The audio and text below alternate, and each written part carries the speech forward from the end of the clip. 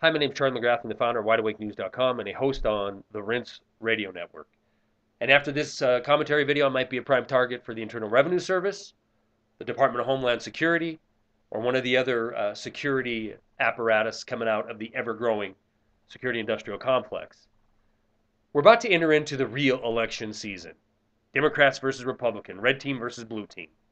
The GOP, the red team, they picked their candidate, Goldman Sachs-backed Mitt Romney. He's going to be their guy. And he's going to verse Goldman Sachs-backed Barack Obama for the blue team.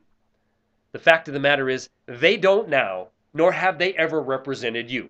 Now, this might be a shock to some, but let's be honest. Let's wake up and look at the truth.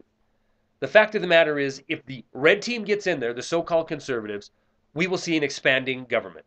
We will see wars being waged around this planet in our name to secure energy resources and profits for a very select few.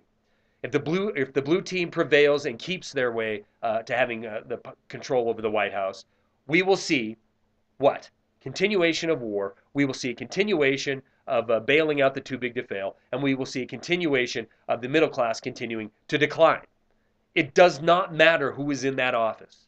What matters is who they really represent. And those are the people who brought us here. If we look at some statistics from the year 2010, it breaks it down really clearly. 7% of the wealth of this nation went to 99% of the people. 7% of the wealth to 99% of the people. 56% of the wealth went to 1%. And 37% of the wealth went to 0.01% of the people of this nation.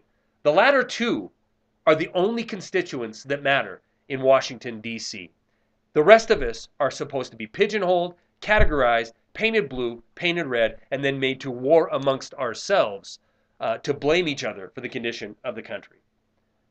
Rome is burning. The empire is fading.